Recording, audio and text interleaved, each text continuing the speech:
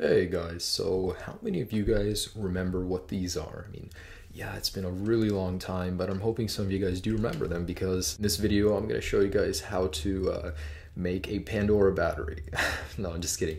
In this video I'm actually going to be showing you guys that the iPhone is now capable of running PSP games. And I'm not going to show you how to install the emulator. I'll have a link down below in the description that'll show you how to do that.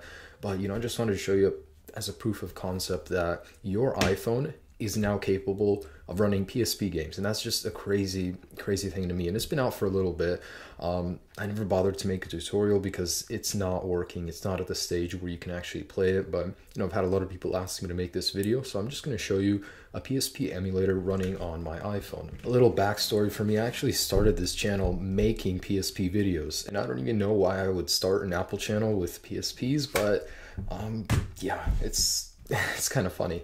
I do still have all my original PSPs. God, these things were amazing growing up. But yeah, your iPhone can now run PSP, and the emulator is called PPSSPP. And you can find it in Cydia, and right now it's at version 7.0, but it does work. Unfortunately, it's still in beta stage, so not many ROMs do work with it, but it actually does work, and I'm just going to show you as a proof of concept a couple games running on it. I know some people have gotten Final Fantasy on here successfully, but I've just got these three games right here: Monster Hunter, Tony Hawk, just to show you that it does load and you can have frames per second, little meter right there. And here's Tony Hawk's Underground 2. It's a more recent game. The systems themselves are actually really old. Here is Monster Hunter. Now, getting these games on here does take a while because they're big games, and it actually loads. It's almost at 60 frames per second.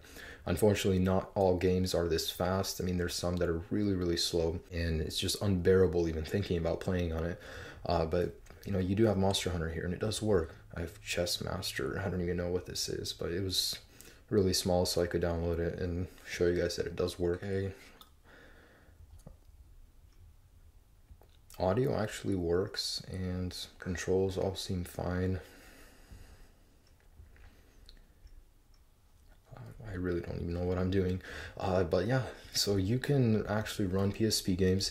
Like I said, there will be a little information down below on how you can get this from what source and all that. So click on that link and you guys can play PSP games. Now, like I said, you will not have a good time at it right now. Frame rate is 15, maybe 20 frames per second on most games if they do load in the first place, but I will keep you guys updated, let you know when it is working fully.